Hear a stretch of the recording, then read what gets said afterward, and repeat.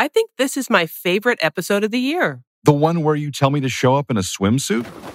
No, that was good, though. Oh, the one where you write me in as the award show announcer? No. Game show guy? No. Casey Kasem, Ed McMahon, Mr. Peabody. No. This is our holiday shopping list episode. Oh, Santa. Well, your cheeks are nice and rosy. Let's all get comfy, cozy, and go inside Trader Joe Ho-Ho's.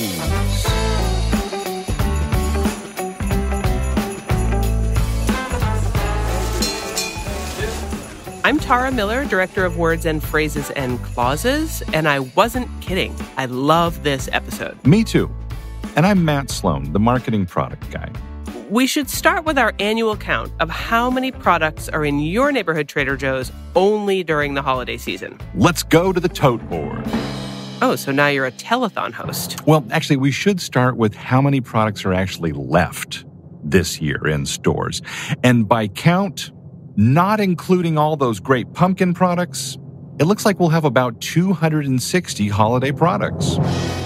Oh, this is going to be a very long podcast. Well, we might not get to all of them, but let's give it a shot.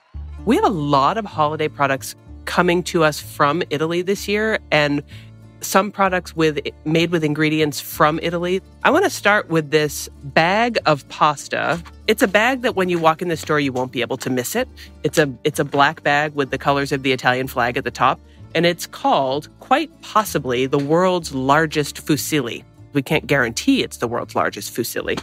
These pieces of pasta are like 1.5 to 2 inches long, and it is special because it's striking visually, and because it's good Italian-made pasta, it's a really great tasting product as well. These will go great with another thing on our list here. This one, Italian-inspired, made with an ingredient from Italy, truffle picante. It's a spicy pasta sauce. And I love this pasta sauce because I like truffles a lot. Think of it as an arrabbiata type of sauce. So spicy, spicier than most spicy pasta sauces we've had previously. It is a little thinner consistency, so it'll work really well with the structure, the shape of those large fusilli. This sauce is going to stick really nicely to those noodles, and I think that'll make a really nice meal. Let's stay in Italy. It's not a specific holiday product, but they seem really appropriate for holiday celebrations. Like if you have a cheese tray, or if you're just kind of noshing on things while you're cooking. These are called rosemary sfogliette. They're seasoned with rosemary, and they're just a really simple, flavorful cracker. They're kind of a takeoff on a puff pastry from the Campania region of southern Italy. So nice when you open up that bag. It smells so good. The seasoning is light enough that you can enjoy them with really any kind of cheese. But also just by the handful. These are just great on their own. What else do we have from Italy? In the frozen section now, truffle cream-filled gnocchi.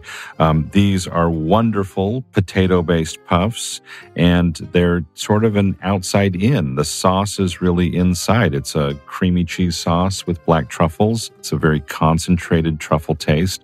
What I love about these is when you cook them, they hold their shape together so they don't sort of explode, leak out. A lot of filled pastas will do that. So these don't. I like them actually cooked in a pan, not necessarily boiled. And so you sort of almost give them a little crispy crunch on each side. And I think they're great as they are, maybe with a little bit of olive oil. Just kind of drizzled over the top like you might with a very high quality ravioli or something like that? Yeah, absolutely. Yeah. All right, where are we going? Are we still in Italy? We are, actually. We sell a lot of balsamic vinegar, aceto balsamico. We sell a lot of it. We have a very special version for the holiday season. It's under our platinum label, is incredibly viscous, thick, rich. It is invecchiato. That means it's aged in barrels at least 3 years, probably longer. I think it would be fantastic, a few drops on a piece of aged Parmesan or a few drops with some fruit. But using this as you might use honey on a cheese platter can transform all of those cheeses, and the flavor interplay is just really wild and fun. But I would probably start with just tasting this on its own. This balsamic vinegar would be phenomenal drizzled over roasted Brussels sprouts. And we have the Brussels sprout stalks that generally come back into our stores in the fall. And they're back and they're in stores. We just sell truckloads upon truckloads upon truckloads of stalks of Brussels sprouts. And who knew they would be so popular? I mean, they are as much a centerpiece as they are a center of the plate kind of thing. We've been selling these for 12-ish years or something like that.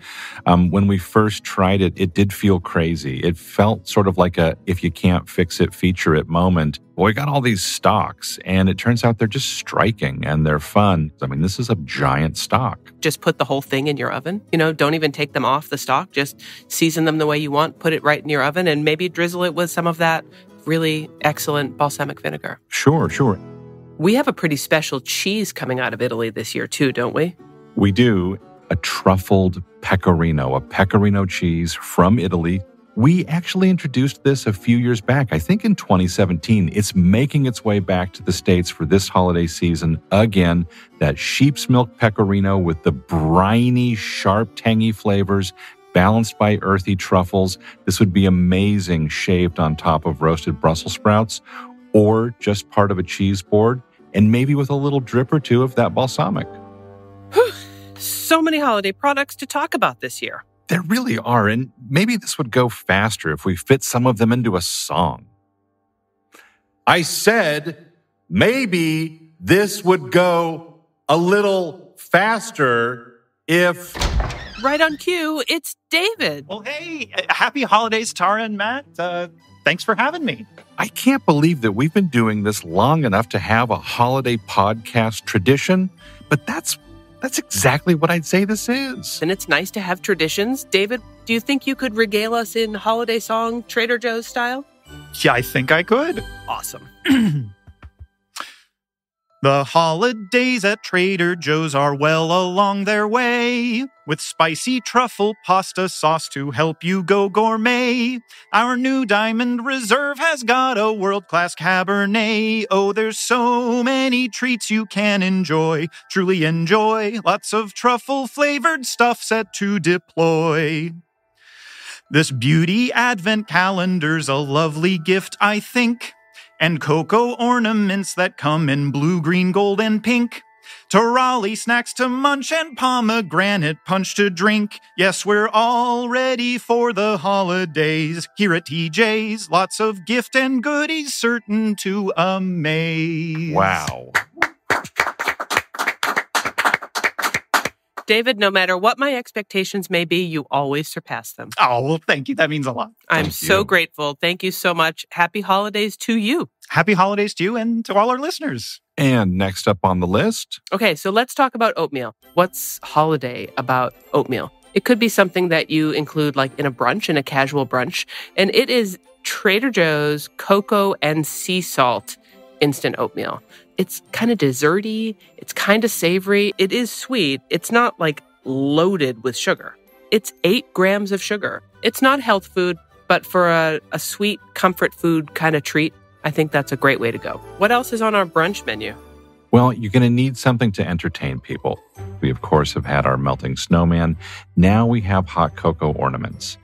And these look like sparkly, shiny, almost metallic ornaments that you'd hang on a tree, and they're sort of like a hot cocoa kit in and of itself. You could try to put them on the tree. I'm not sure that would work. You just add this to a mug, admittedly a large mug, maybe like that French bowl that you use for hot chocolate if you're a French kid.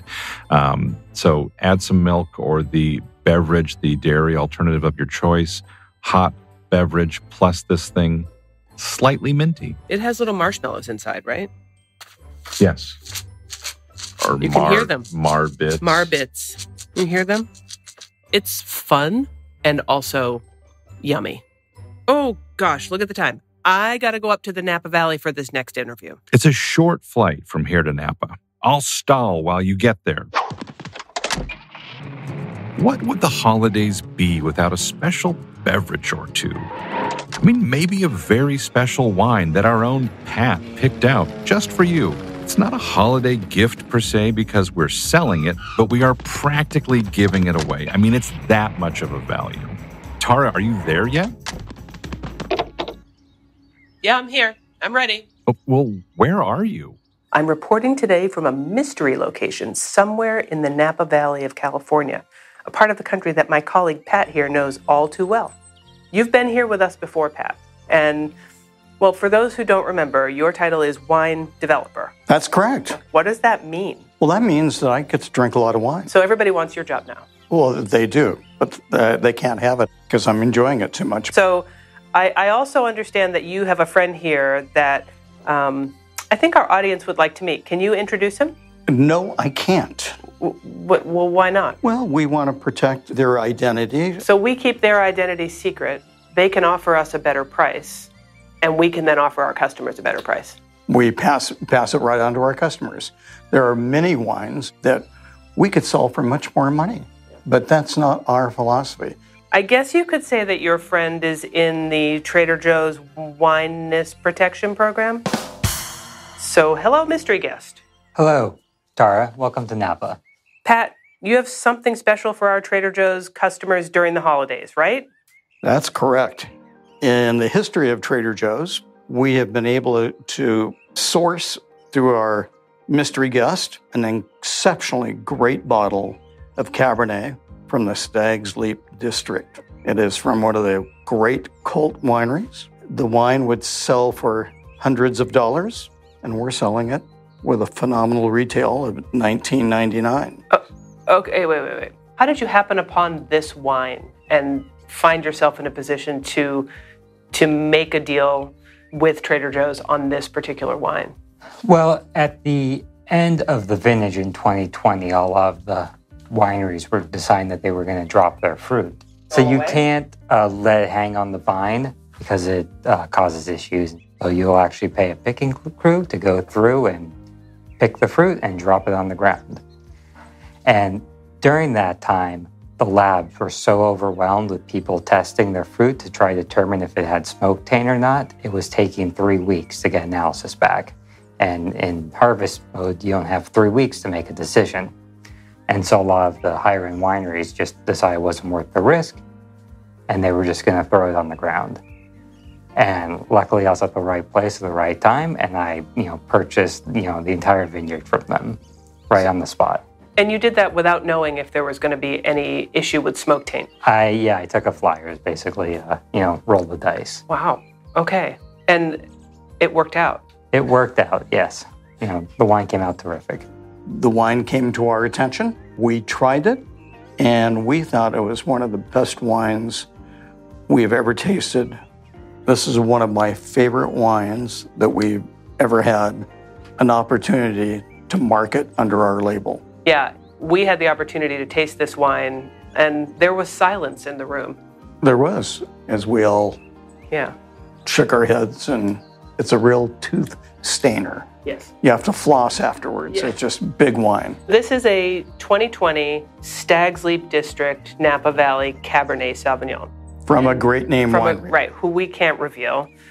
What is it that makes wine from this particular part of the Napa Valley so good? So Stag's Leap is the only district that the AVA is established based on the soil type. It's volcanic, rocky soil that it gets. So it has much better drainage, much more concentration in its fruit, much more richer, high volume wines. Every single wine you might find from the Stag's Leap District is delicious. Our customers know that our offerings will change constantly, and they're always looking for that next interesting and really value-centered thing, and they know that we'll find it. I think most people who buy wine at Trader Joe's understand that if you see it, you may not see it again. Yeah, you will not see this again. Right. Are you sure? Pat, we miss you down in the office in Monrovia, but we totally understand that you have to spend a lot of time up here in Napa. Oh, darn. Yes. And to our mystery guest, thank you. Happy holidays. Okay, Matt, I'm in seat 14C, headed back your way. Once again, here's how to recognize the label for this wine that is such an incredible value. Look for Trader Joe's 2020 Diamond Reserve Stag's Leap District Cabernet Sauvignon. All right, we're back at the mothership, and this holiday list is still here. We've got to get on it. And I have before me here a sparkling pomegranate punch. Now, think of punch in the classic holiday gathering punch bowl sense. It's mostly pomegranate juice with a little bit of pineapple and orange juice in it.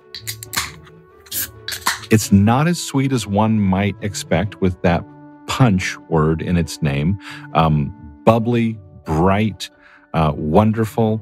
This is great as a sipper right out of the can. This would be really nice dressed up with some garnishes, some fresh winter citrus. I even think like a little fresh mint or even a basil leaf might be interesting with this, just to kind of dress it up and make it fancy if you want to go that route. Oh, that's good. And I think it's just a little tiny bit of ginger that adds a little complexity to the juice and keeps it from being too sweet. That is really fun. It'll look great in an ice bucket. It'd be a good stocking stuffer. We have another sparkling beverage if you're looking for something that is the thing you'd put on the table or you'd have on the bar, maybe a champagne flute for a toast. We call it Sugar Plum Sparkling Beverage. It's 50% juice. It's 50% sparkling water. It's a really nice, smooth, bubbly, pretty beverage. So I'd like to go on record saying that plums are undervalued in our food world. We need more plums, not just fresh plums, but plum juice, plum as a cooking ingredient. Sure, you could go the route of prunes. Prunes are, in fact, plums, but I think plums get a really bad rap. Maybe it's prunes. It's all prunes' fault. This we brought in last holiday season, and we're excited to have it back. And it came back because customers wanted it back, so that's exciting news. Very, very cool. Okay, what else is on our list? Under the heading of giftable gifting gifts for your gift-giving needs. You could just, put them on people's desks around your office. If it's the mail carrier, if it's that nosy neighbor who's always watching to see what's going on, people love getting this as a present. So what is it? A pound plus milk chocolate bar with caramel, pretzel bits, and sea salt. So it's a fun new take on our classic pound plus bar. If you're not familiar with the pound plus bar, it is just that. It's a big bar of chocolate that comes in at just over a pound, 17.6 ounces. It's Belgian chocolate. This milk chocolate choice was deliberate. Dark chocolate sells really well, but when we were tasting different versions with these inclusions, those caramel bits, those pretzels, the milk chocolate just kept winning. That plate was always emptied first. Milk chocolate's the way to go with this one. It's not gooey. It's not messy. It's just really good. Now, we've been selling pound plus chocolate bars for years, decades, and I think they are among the best examples of what we mean when we talk about value. It's very efficient on the production side, and that saves us cost, and that saves us money in the retail price. These are such a phenomenal deal. I mean, these beg to be shared with other people as treats, as presents. Someone gave me that as a gift. I would know that person really appreciated me. Hint taken, duly noted. This just in. No, maybe we should say, this just out. Yeah, since we recorded this episode, some of our favorite holiday products have already sold out, or they will any minute. Which ones? Well, we edited them out of the podcast so nobody hears the podcast and gets disappointed when they get to the store looking. Although, to be honest, some of the ones we've left in may sell out soon as well. So if you heard about something you want, do not pass go, do not collect $200, go straight to your neighborhood Trader Joe's. And just for good measure, here are a few more holiday products. Matt, I can't think of a better person than you to talk about this first product. I feel pretty. Oh, so pretty. Well, thank you. And I think that could very well be because of this pink peppermint face and body mask. Now, this is in our HABA section, the health and beauty section, that part of the store where you'll find lotions and creams and things like that. This is a clay-based, a kaolin clay-based mask.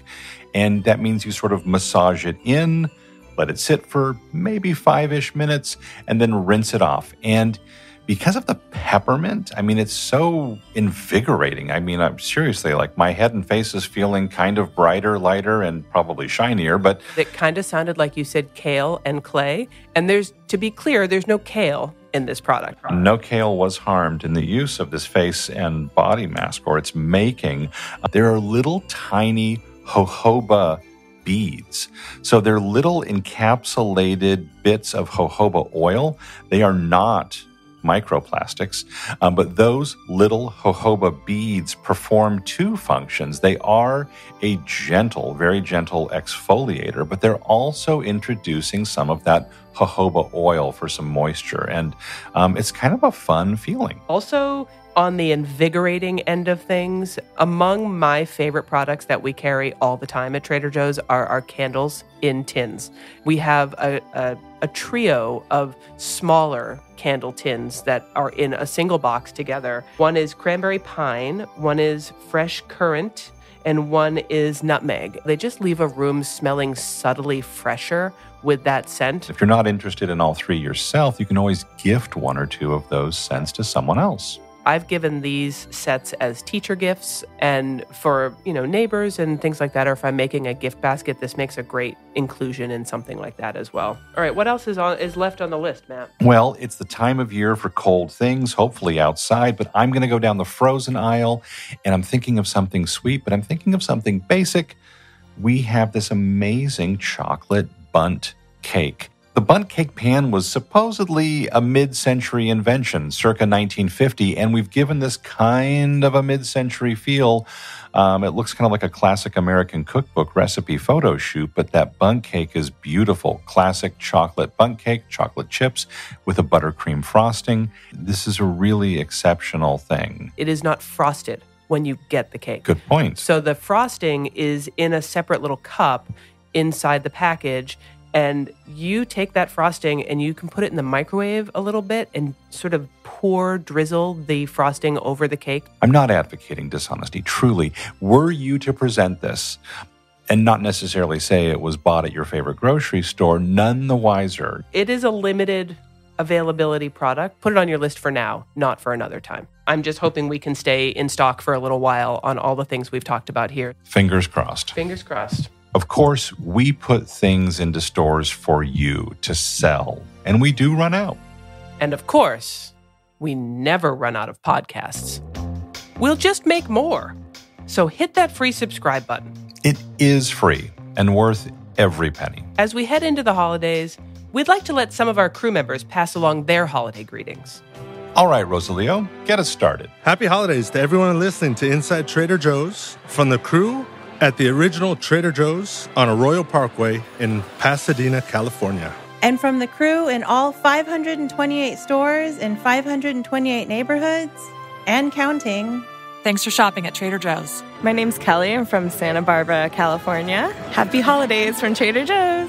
Happy holidays, everyone. Happy holidays from everybody in Chicago. And happy holidays to all our customers. From everyone at your neighborhood Trader Joe's in Leawood, Kansas. Yes, we hope you have a great holiday. This is Irene from Trader Joe's in Sammamish, Washington, saying happy holidays from everyone at your neighborhood Trader Joe's. Happy New Year from John at Brookline, Mass., the mighty 501. Happy New Year from Littleton, Colorado. It's been another interesting and wonderful year. Hope you have a great season, and we're looking forward to a great year. Happy holidays from Tucson, Arizona.